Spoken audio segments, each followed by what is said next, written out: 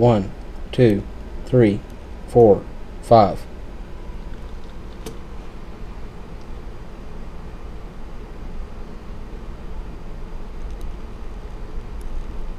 Okay, so basically the 5 lights at startup on a MacBook Air Pro means that your battery needs to be serviced or replaced, and it's common sense pretty much. If your battery is not working, or just turns off if you unplug it, it means you need a new battery.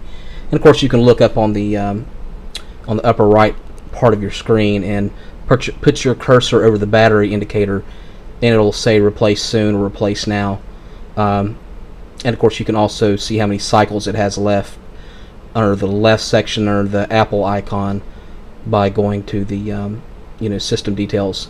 But a good thing also too, if your Apple MacBook has been performing very sluggish if you're online or just anything else, actually a bad battery will affect your performance, and that's pretty unusual because I'm used to PCs, and it doesn't matter if you have your battery in or out of the PC, it's still going to perform the same.